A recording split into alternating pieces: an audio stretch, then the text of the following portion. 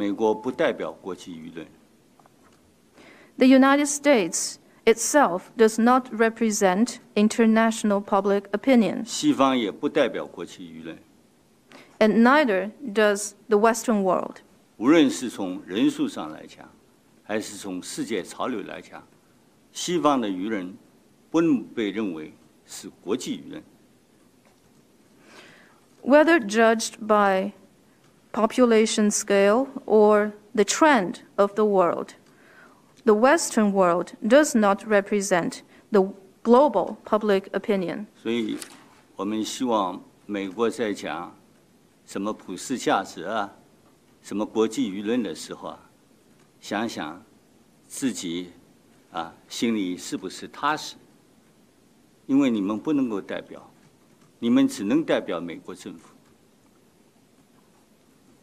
So we hope that when talking about universal values or international public opinion on the part of the United States, we hope the U.S. side will think about whether it feels reassured saying those things, because the U.S. does not represent the world, it only represents the government of the United States.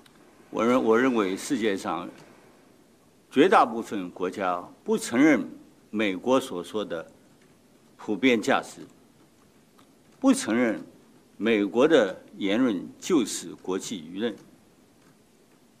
不承认少数人制定的规则就是所谓以规则为基础的国际秩序。